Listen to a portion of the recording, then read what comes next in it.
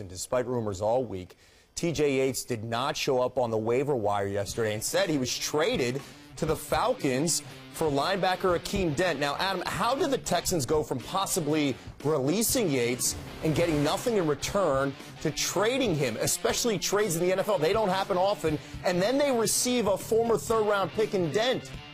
Well, this is a question of language, Kevin, and that's why when you're reporting stories, you have to be very careful. The Texans never actually released T.J. Yates, as some people reported. They were planning to release him, but when they were planning to release him, other teams weighed in and began trade discussions, and the Texans realized they had a commodity to trade and something that they could get a player or a pick in return for. They had discussions with the Falcons and with the New Orleans Saints. Those are the two teams that had an interest in T.J. Yates. The Falcons were able to get the deal done, bring him in as a backup to Matt Ryan. Reminds me of the situation earlier this offseason when the Saints themselves planned to waive Darren Sproles, only to find out that there were other teams like the Washington Redskins and Philadelphia Eagles interested in trading for Darren Sproles. They wound up trading to Philadelphia.